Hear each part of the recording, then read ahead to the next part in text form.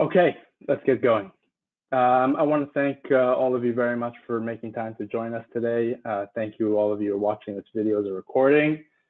And of course, thank you to our esteemed panel, David in Tel Aviv of Clarity Capital, Karen of Business France, also in Tel Aviv, Ivan and Stefan, who are both partners at Mazars. Ivan is in Tel Aviv as well. Stefan is located at the Mazars Paris office. And last but not least, Francois of Ponthieu Avocats, whose offices are in Marseille and Paris, and is joining us from Paris. So hi, everybody. Our panel will share insights with you over the next hour about the current financial situation globally, in Europe and in France in particular. We will be discussing the investment opportunities that have risen as a result of the recent drastic changes that we are seeing around us, with a particular focus on France. We all know that in times like these, certain opportunities lose their attractiveness, but others do surface. We have Karen, who is a senior investment advisor from the French embassy in Israel, who will give us an overview of the investment environment in France. We also have here the Mazars team and Francois, who will both give us a first-hand account of the investment opportunities that they're seeing in France.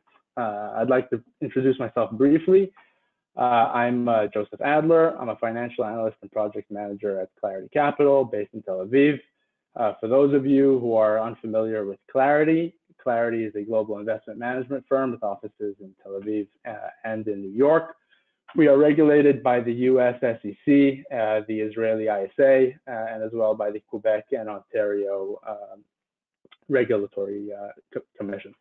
Well, we invest on behalf of our private and institutional clients across a diversified range of asset classes. We're involved in a large variety of areas of business, which include wealth management, family office services to high net worth individuals, equity concentration solutions, which David leads.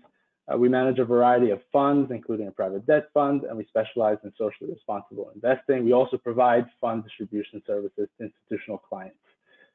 David Boutboul is our managing director. David, would you kindly introduce yourself and begin by telling us how COVID-19 has impacted investing in Israel, in the US, and in Europe?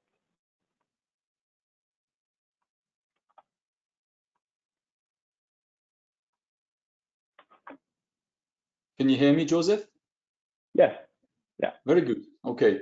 First of all, I love the fact that we are using this new tool. It's the first time we use this platform, and it seems to be working okay. I'm David Boutboul. I've been 30 years in capital market through different geographies. Lately, over the past 16 years in Tel Aviv, working in different institutions, from Bank Hapoalim to my own fintech startup, and almost 2 years now for Clarity Capital, where I'm a managing director, also in charge of portfolio management and other functions. Today, I will start by answering the first question that you asked, Joseph, which is quite a crucial question. I hope you can see my screen. Have I shared it right? Very good. Okay. Yeah, very good.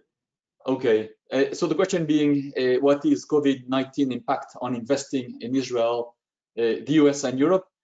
And I may surprise you, but I would say from at least two different points of view, it's actually very little impact. First of all, as investors, we care for and protect our client financial future. This hasn't changed. Our client chose us because they trust us. They trust us because we simply cherish their peace of mind. And this is why, by the way, we are so heavily and broadly regulated in Israel, in the US, in Canada as well. They also choose us because we put their interest first, always. And this is also linked to the third reason why they choose us, is we also look for the best opportunities in the market. And this is how we care for our client. This hasn't changed with COVID-19. Also, something that hasn't changed is investing. We'll see in the third point that investment indeed have changed, but investing hasn't changed. The three tenets of portfolio management and asset wealth management haven't changed. Asset allocation is still the key driver to long-term performance, portfolio performance. Our portfolio are always aligned with our client long-term adjusted risk return objective. Our client's wealth is diversified even more now within the COVID-19 across asset, across risk factors, and across market, being public or private. Second tenet of investing, which is discipline, is still the name of the game. What you call plan your play and play your plan. We do not try to time the market. We are always, as always, even more with COVID-19, on the look for asymmetric risk return opportunities, meaning we are looking for opportunities where expected gain exceeds potential loss. I'll give you an example of what we did during COVID-19. The junk bond market in the US, junk bonds are bonds issued by a corporate in difficulty, was offering a 7% risk premium above the US government. 7% is a fat premium according to a historical standard. This means that the market was expecting something like 45% bankruptcy of the first 100 borrowers in the US. Now, this is more than double the historical default rate in the US. We said it is exaggerated, but we wanted to wait for the catalyst, as we say, looking on the look for opportunity, but waiting for the right moment to go into the market. That catalyst came from the Fed, which itself put its balance sheet at work and bought junk bond in the market through ETF. We then decided to participate in this market because we found that it was asymmetric return, and we also went in when the risk premium was at 6.5% above government. Last but not least, risk management is critical to wealth preservation. I'll give you two examples. We have developed over the years a specialty into hedging concentrated equity exposures for our clients, as well as hedging currency risk in portfolio. So investing as also investors hasn't changed, but yes, investment have changed with COVID-19. I think the core change is that COVID-19 has actually accelerated already existing trend. So it's not new trends, but it's already existing trends that are going even faster than before. And I will share with you two trends on the main asset class. Number one, shares. More than ever, it's a tale of two stories. So I would say over the last 2 years at least, before COVID, high-tech or big tech share have outperformed what we call value techs, but this spread is now even bigger than before.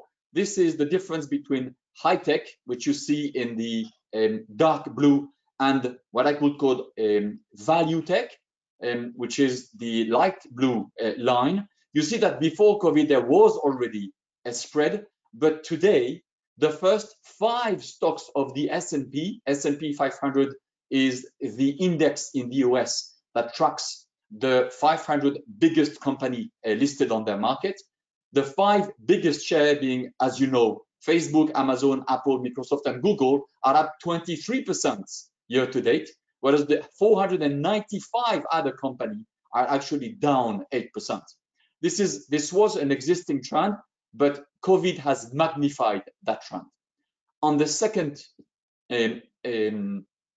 asset class, which is the interest rate, the race to 0% or actually negative rate has accelerated. It used to be that we thought that Japan was not a model. Japan is now a model. We have here the flags of Germany, of Holland, Netherlands, Switzerland, Sweden, and France. Those are 5 countries with negative rate.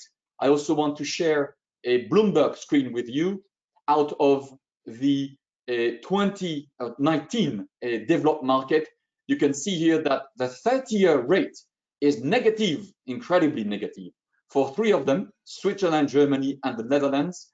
For 11 of them, it's actually below 1%, and for 18 of them, it's below 2%.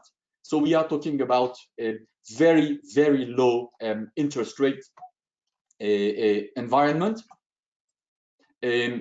And so this race to zero and also this difficulty to find always interesting opportunity has effectively led us also as investors to look at private opportunity. In this framework, we have regular point of contact with Karen, who will come after me. And we had a conversation in the beginning, actually, of February, talking about potential investors, investing opportunity in Israel for France investors.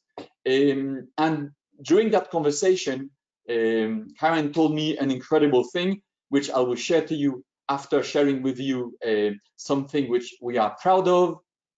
2018, France was the champion of the world.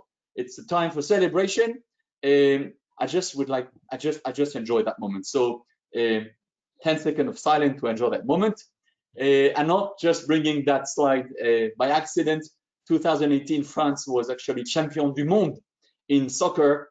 2019 was actually France who was the champion d'Europe, the European champion in FDI, foreign direct investment, ahead of Germany and ahead of the UK, which means that effectively the greatest share of investment in Europe was directed toward France in 2019. So this was actually a positive and amazing surprise to me. This is why we decided effectively to do this webinar. So I would say 2018 and 2019 were superb year for France. Karen, would you like to share with us why, even with COVID, 2020 will be an even greater moment for France? Well, thank you, David. I hope you can all hear me. Okay. So thank you very much for this presentation. Actually, it brought me back to some very nice memories. So thank you for that, David. Indeed. Okay, so hello everyone. So I'm Karen Gordon from the French Embassy in Israel, more specifically Business France, which is the national agency in charge of promoting French exports and foreign investments. And I am based in our Tel Aviv office. Can you see my presentation now? Yes, we can see your presentation. Yeah. Okay, great. Thank you. Well, indeed, David, 2019 has been an exceptional year for international investments in France. It's actually official. France is the leading host country for FDI in Europe. It's the third year in a row with record FDI, showing an 11% increase, which puts now France in the leading position. And this highly positive momentum confirms the confidence that investors and decision makers have placed in the country. So, yeah, here we go. So while 58 countries invested in France last year, the US remains the leading investor with 16% recorded projects, followed by Germany as a close second, and also the UK, which actually recorded the biggest jump among the top 10 investing countries, up 142%. So indeed, we can say that 2019 saw the realization of Brexit-related decisions on the French financial center. So the main beneficiary of foreign investments is the French industrial base, which has been for 15 years. France is the European leader for hosting investment in production activities, with the number having increased by 19% in 2019. Another key factor is that France also became the first host country in Europe in R&D centers investments, outperforming Germany and the UK.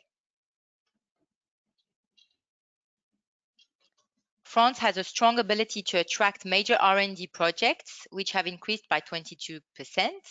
So all in all, R&D activities represented 11% of all FDI in France in 2019.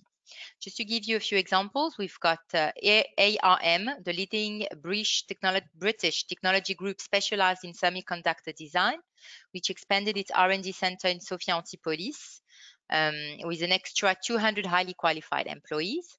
Another example that we have is also IBM, which created a French R&D center in artificial intelligence in Paris-Saclay, focusing on cybersecurity and quantum computing.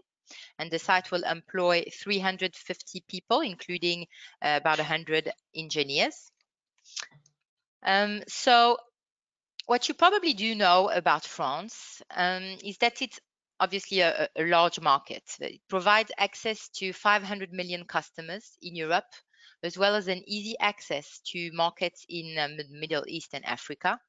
That's why international brands are attracted by the thriving nature of the French market.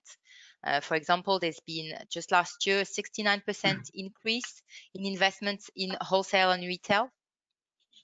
We also have French corporate players who are truly global leaders. Just to name a few, Airbus, Total, Orange, Sanofi, LVMH, L'Oréal, and the list goes on. It's the first country in the world for cross-border trade efficiency, thanks to easy and free procedures. France has also one of the best talent pools, thanks to high-level schools and innovative training. And of course, Paris, as a global metropolis, is considered the most attractive European city. And since Brexit has become the first financial place in Europe, with 180,000 employees in the financial sector, and is a leader in terms of market capitalization, but also regarding asset management, derivatives, and the insurance markets. But what you probably don't know about France is that there are about 1 million engineers, which is much higher than Germany per capita. The average cost of a researcher is one of the most competitive in the world, 50% less than in the US or Israel, 21% less than in Germany, and 17% less than in the UK. France is also fifth in the world in filing patents, and it has a relatively fast and cheap procedure to set up a business, and its hourly labor costs are competitive, and not only in the manufacturing sector. So how did France become number one? Well, the French government has been implementing for the past few years a vast series of pro-business reforms to update the French social model and also build new skill sets, as well as reduce corporate taxation. So the corporate tax has gradually been dropped from 33% to a target of 25% in 2022. These measures aim to also simplify administrative procedures and encourage business development and innovation. So this reform agenda, combined with the Brexit impact, we saw, for instance, numerous financial groups being relocated to France recently. The European Banking Authority, Goldman Sachs, Morgan Stanley, but also combined with a long-term strategy of the country to lead in several areas, such as the industry of the future, artificial intelligence, aeronautics and space industries, renewable energy, smart city, mobility, the car of tomorrow, software, what did I forget? Health industries, the agri-food industry, finance and fintechs, and so on. So all of that, and of course, the high level of public R&D funding, which is a major incentive to boost development of the technologies of the future. So what happened during the COVID crisis? Well, a massive economic support plan has been put into place quite rapidly and efficiently. An overall budget of 110 billion euros was allocated to support the economy, in addition to an unprecedented 300 billion euro scheme of guarantees to bolster bank financing for companies threatened by the crisis. And another 4 billion emergency plan for startups was also put together. Another mechanism which got a lot of worldwide attention was the short-time working, where companies were able to preserve jobs by having the state take responsibility for all or part of the employees' salaries and use training mechanism to invest in employee skills during this time. Another thing is that among the series of call for proposals and tenders that were published during the crisis, one was actually inviting foreign investors to set up masks production units with 30% public support. This is one of the things that we actually discussed with David a few months ago. So France really stood out and will continue doing so. So what's happening right now and in the coming months? Well, sector-based recovery plan has been launched and has started to be implemented. For example, in the tourism industry, which has been deeply affected, but also in the automotive with a revival plan of 8 billion euro, which will also be used to digitalize the industry and move on to clean vehicles. A tech and startups plan with a focus on deep tech, a plan in ecological transition to incentivize SMEs to reduce their environmental impact, a 15 billion euro plan in aerospace, which will also be used to develop green aircraft. So in other words, this sector-based plan is integrated in an overall program of the government aiming to speed up the decarbonization and ecological transition of the industry. So finally, on my final slides, what are the investment trends that we observe and we believe will grow? So one of them is all the industrial and logistics activities for which you have now a mapping of immediately available sites with an express setting up procedure. We also see an increasing demand for R&D centers. It turns out to be quite simple and cost-effective to base development teams anywhere in France. Another undiscovered opportunity by Israeli companies is Euronext.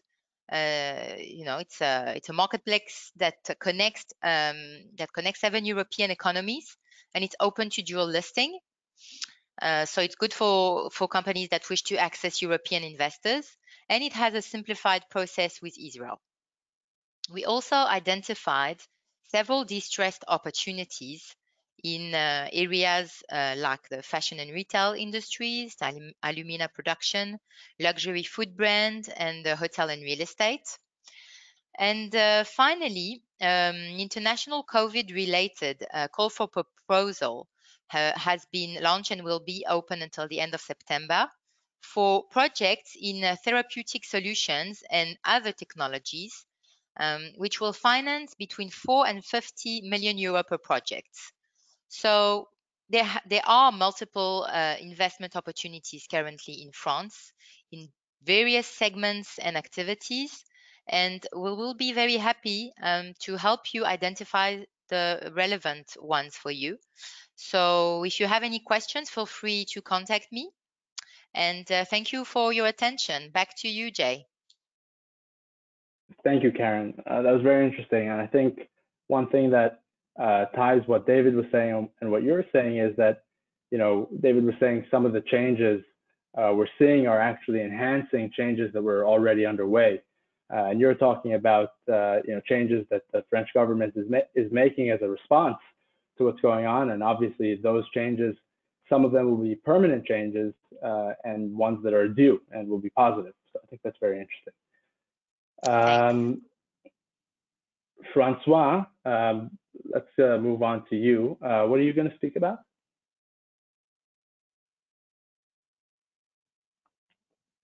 Francois? Can you hear me? Yes. Okay, I'm going to talk about new investment opportunities in Europe. But first of all, I wanted to say a few words in Hebrew. Maybe you can see my presentation right now.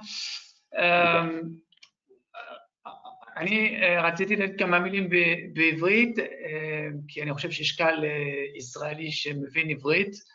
אני עורך דין צרפתי, אני עובד בצרפת עם 30 שנות ניסיון, אני כמובן מדבר עברית ואני מקווה שאתם יכולים לשמוע אותי. אני מוסמך בישראל כבר משנת 92, ואני עבדתי בתל אביב בכמה משרדים גדולים ופחות גדולים. בוודאי אני גם מוסמך בצרפת. אני מייצג כעיקרון בצרפת חברות ישראליות, אני עובד אך ורק עם חברות, בכלל לא עם אנשים פרטיים, בכל מיני תחומים, בעיקר ליווי חברות ישראליות בצרפת. אנחנו במשרד 4 אנשים, סניף ראשי בפריז ועוד סניף במרסיי. ועובדים בתחומים הבאים, ליטיגציה, חוזים, קניין רוחני, עוד כמה דברים קשורים לדיני חברות, ואני רוצה להגיד שאם אנחנו לא יודעים לעשות משהו, אנחנו בוודאי עובדים עם חברים למקצוע. תודה, ז'וזף. על מה אני אדבר? Now I will turn into English. I will talk about a few things. First of all, about the Paris jurisdiction, a few words on labor law, a few words on the creation of a French firm for foreign residents, and to finish on distress opportunities. Paris jurisdiction. Why did I want to talk about this? Very quickly, because if you draft a contract in case of a dispute, you can include a clause in your contract saying that French law will apply and that the Paris court will have jurisdiction. Why? Because since the 1st of March 2018, which is quite recent, you have a special chamber of the Paris court who can receive documents in English and hear the pleadings in English. So your lawyer from Israel can come to Paris and plead your case in English. This is free because it's not like when you go at the ICC, the International Chamber of Commerce, for arbitration when you pay from the beginning 150,000 euros or something like this. In France, you don't have to pay for court. And you get a very quick judgment in less than 1 year generally, because the proceedings is much more simpler than it is in Israel. For instance, I don't want to develop too much on this and to give too many details, but for example, we don't have in France cross examinations, which saves time. And as I said, you can plead in English. Second point, labor law. I don't want to be and to give too many details because we don't have much time and I can't make a lecture about labor law on a webinar. But just a few words. Everybody thinks that France is a very bad country for employer because you cannot fire an employee in France. I always hear this when I am in Israel. But of course you can. Of course you have rules, but you can fire an employee in France. And since the Macron regulations, the indemnities are capped. In practice, we have to distinguish according to the number of employees in each firms. But we can say that when you are up to 2 years of seniority, the indemnities will be capped at 3.5 months of salary, which is not very important.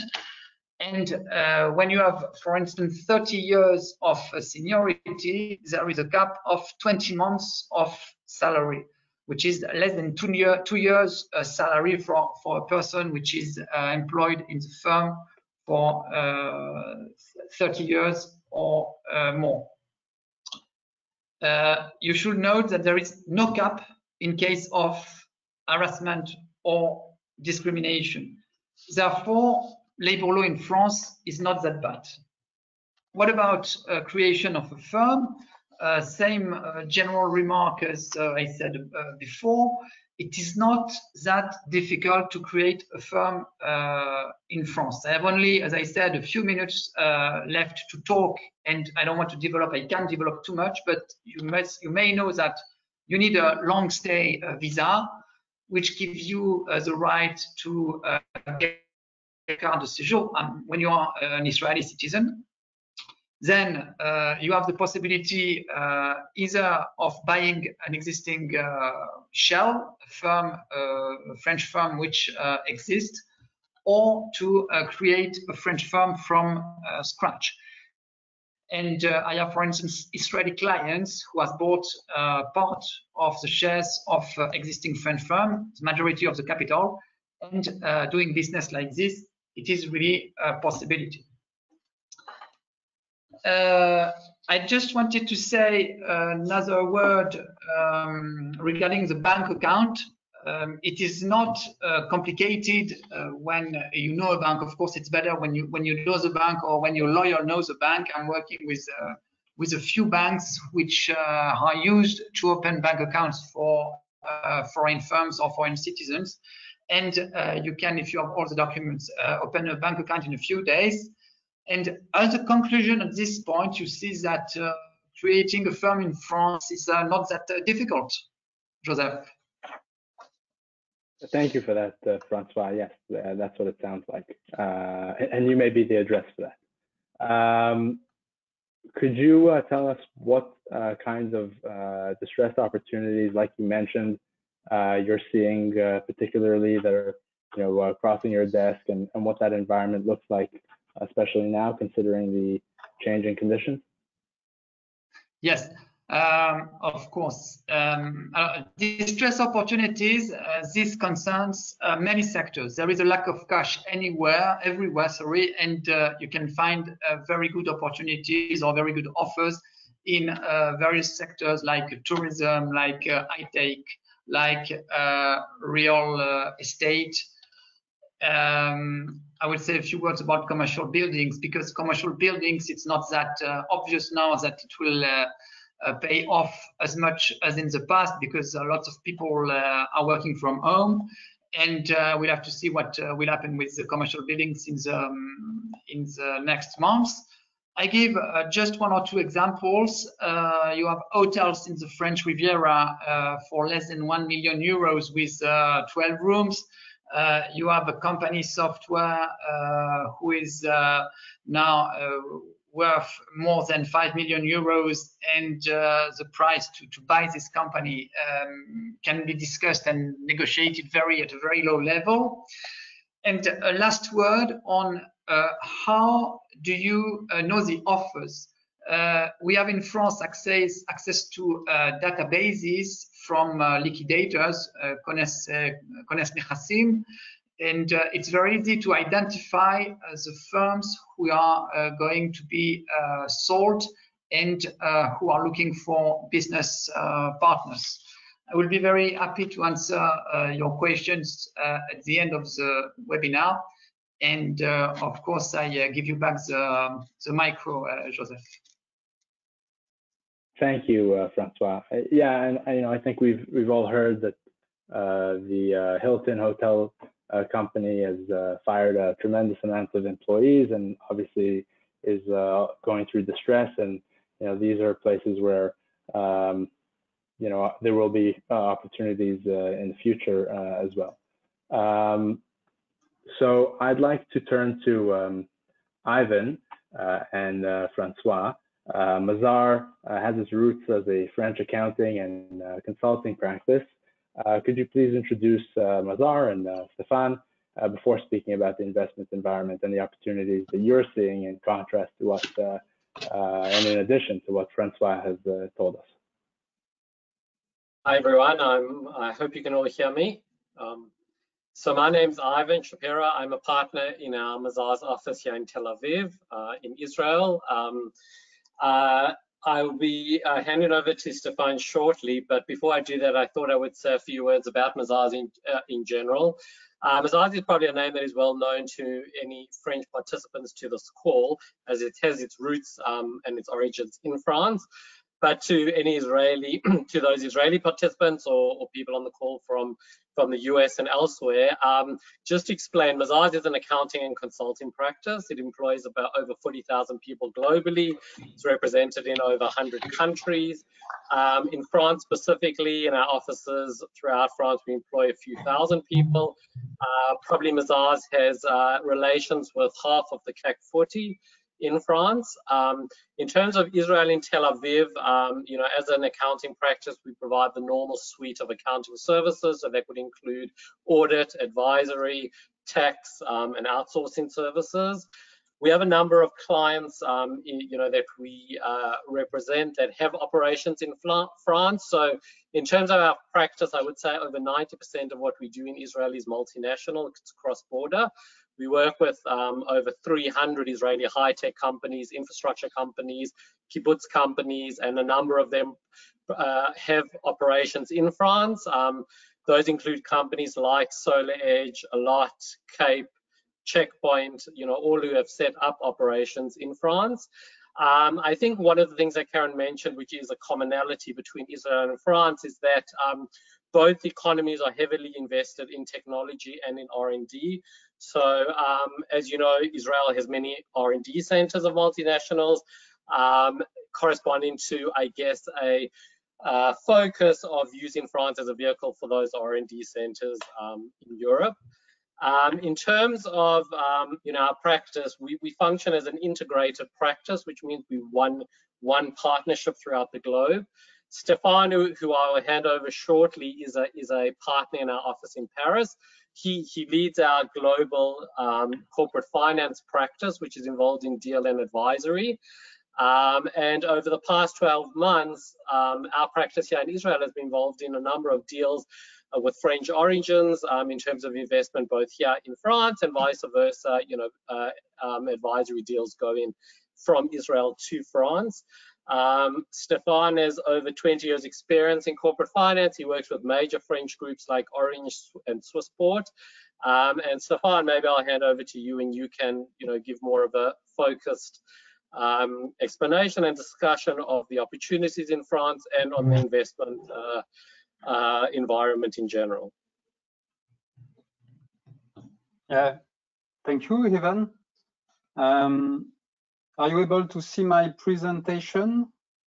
Yeah? Yeah. So, yeah, I will say a few words about the M&A activity in France during the lockdown period to give you some information about that.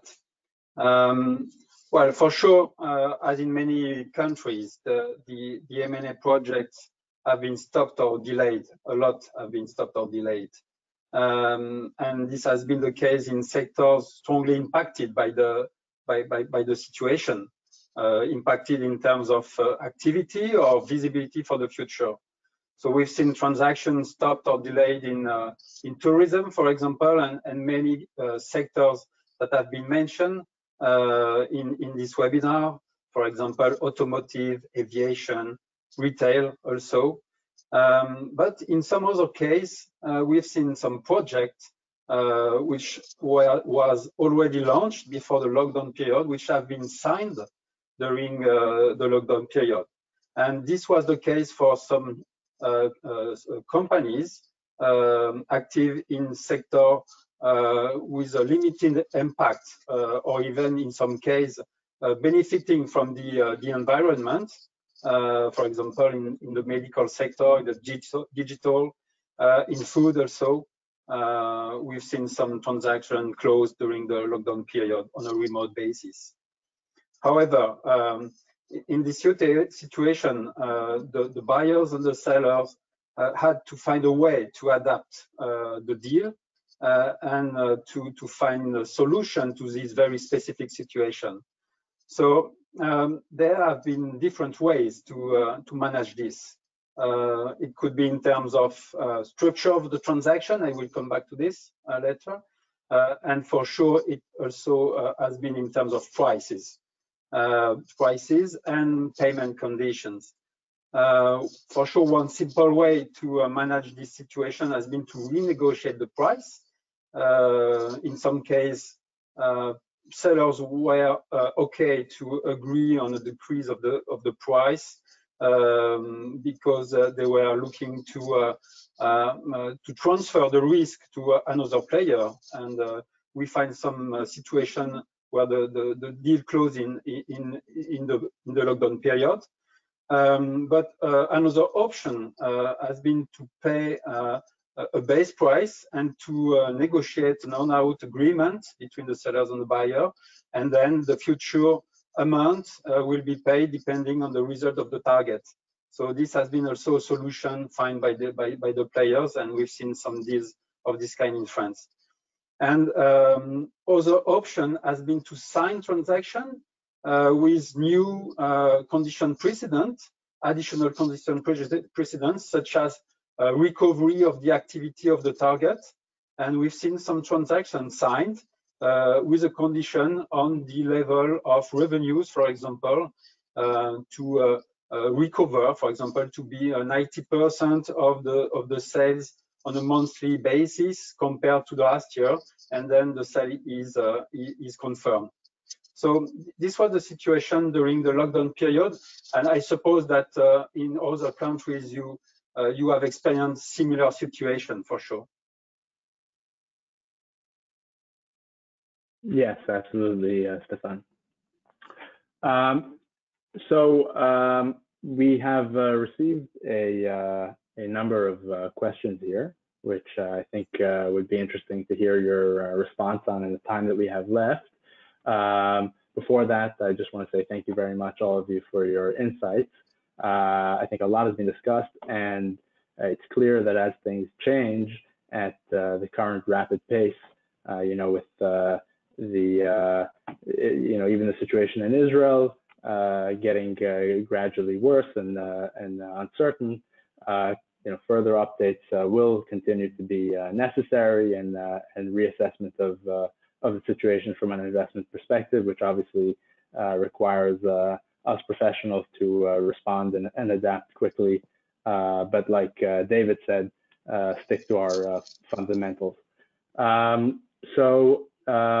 Of course, if you would like to address any additional questions, which we won't have time to address today, you can all send me your questions directly, and I'll connect you with the panel members who can speak to you about those things.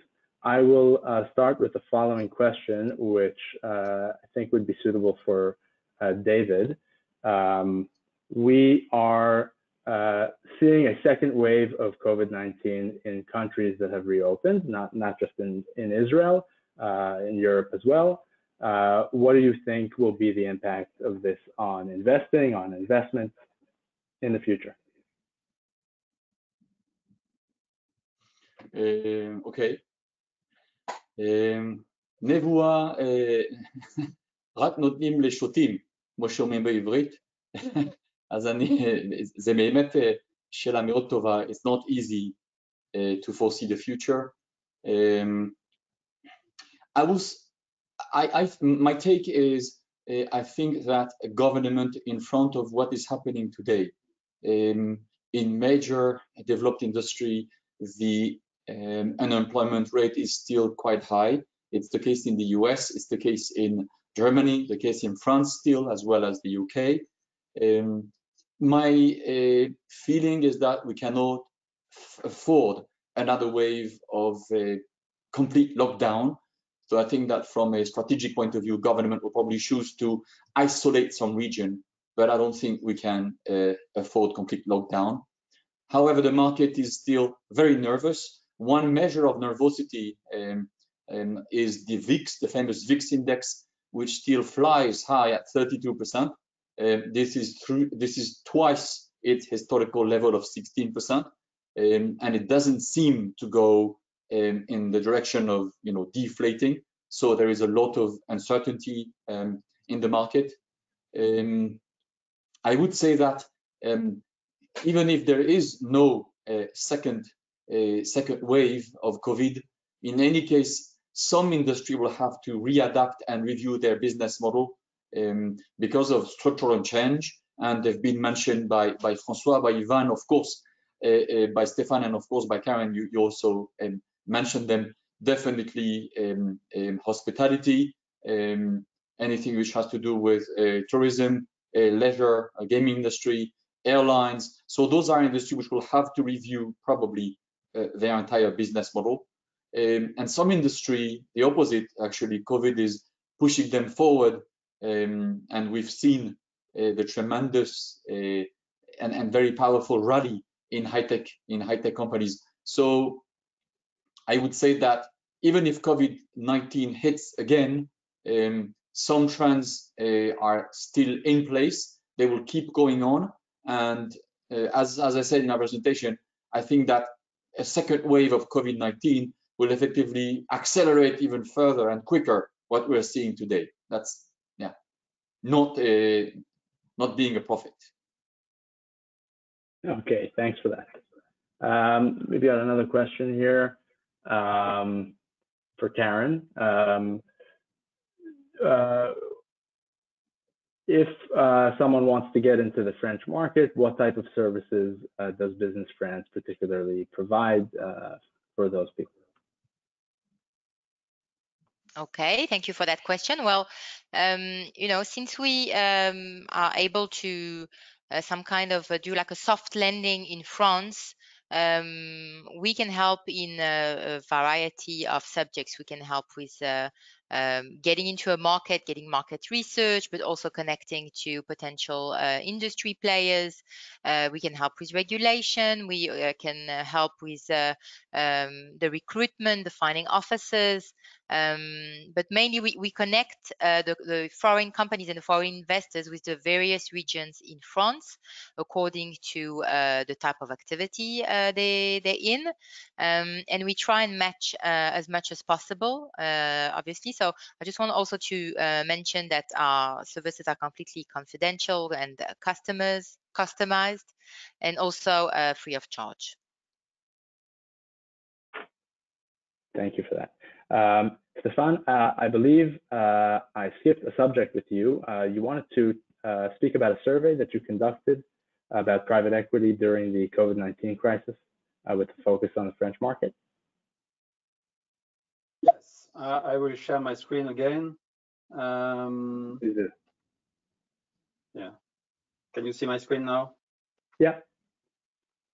Yeah, so we've performed a survey about private equity during the COVID-19 crisis. This was a global survey for sure. We have interviewed private equity funds in numerous countries. However, I thought that it could be interesting to share with the participants to this webinar some of our findings and to focus on some findings which are really similar at what we have seen in France. So these are some of these findings. First, what is reassuring is to see that the investors are optimistic regarding their business and that they remain open for business. It was the case during the lockdown period. As you can see, 74% of the private equity fund responding wanted to remain open for business and were looking for opportunities, even if the situation was quite difficult. What we can see also, for sure, that portfolio companies of private equity fund have been impacted by the situation, by the restriction in terms of confinement, notably. And what you can see is that more than 2/3 of these private equity funds have said that the impact in the revenues of their portfolio company will be between 0 and 25%. The other finding is, I mentioned the fact before during this webinar, is that the deal flow slowed for sure, and the private equity fund have experienced the slowdown in terms of deal flow. And in addition, regarding the exit strategy, what we have confirmed, in fact, when interviewing this private equity funds, is that because of this impact on their portfolio company, when possible, they will pause or delay their exit strategy from their portfolio company, and you can see the results here. However, one question was the distressed opportunities. François mentioned some. We also mentioned some sectors where which have been strongly impacted by the crisis. But what we can say is that the government measures that have been taken by the French government and mentioned by Karen previously in this webinar has helped companies to face the difficult environment during the crisis. So in fact, the private equity funds in France, and it's the same regarding M&A players here, have not seen so many opportunities or distressed opportunities. When we talk about distressed opportunities in France, we must mention that we have two kinds of situation. We have the voluntary proceedings, which are proceedings which will remain confidential, and where the company will negotiate with the creditors in order to face the difficulties. So it's what we call mandat ad hoc or conciliation in France. And on the other hand, and we've seen many cases in the retail industry recently in France, you have the judicial proceedings, which is public, and we've seen in this sector many distressed opportunities. But what I would say, as mentioned by Karen, investors from foreign countries looking for distressed opportunities in France need to have a connection with people on the ground, because for sure you have public opportunities, but to have a proper investment strategy in France, you surely need to be close to the business, to be close to the sectors, and with the support of local people. Business France, for example, or Mazars, we have 40 offices in France. You are able to identify before the opportunities go public any opportunities in that space. So at this stage, not many distressed opportunities, but for sure, at the end of the year, the companies will have to publish their accounts, 2020 accounts, and they will have to discuss the covenants with the banks, and we surely will have probably more distressed opportunities in the next few months. Thanks. Thank you for that. That was very insightful, Stefan. I've got one more question here, which I think we have time for. This is for Karen. Could you elaborate about, well, the question is, do Israeli companies come to you when they plan to open a subsidiary or also when they wish to invest? Could you also maybe expand a bit on that and touch on what your formal purposes located here in Israel, and what business France provides whoever comes to them? Sure. So our role in this specific mission of promoting foreign investment in France is mainly to identify, the companies who would like to open up a subsidiary, and so we help with all of that. What's our interest behind that, obviously, is the creation of jobs. It's good for the employment in France. It's also good for the French economy. So it's very important for France to actually help as much as possible, foreign investors. So we do, of course, help when it comes to opening a subsidiary, but also when it comes to like financial investments. If it is like a French startup raising funds, or M&As, or also companies that are currently facing some difficulties, we also help with that. The bottom line is that we really try and connect and make sure that there's no bugs in communications, and that everything goes as smoothly as possible.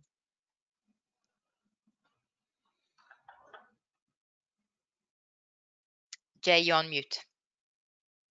Sorry about that. So we have a few more questions, but we only have a couple minutes left. So I think best that we respond to those by email.